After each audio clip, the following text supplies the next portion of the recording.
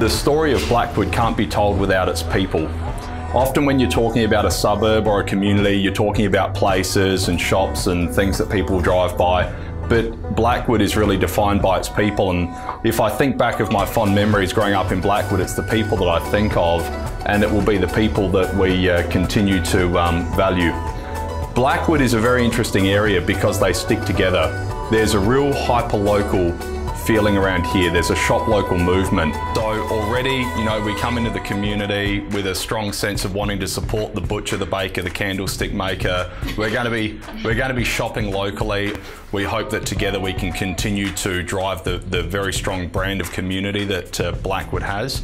And I'd like to just thank Jenny Reid and Jacob for their strong efforts in producing the office and this evening. It's a beautiful space. The team are going to love working here.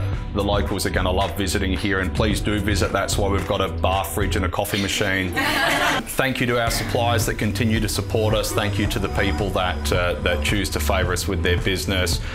So we have the Blackwood team here.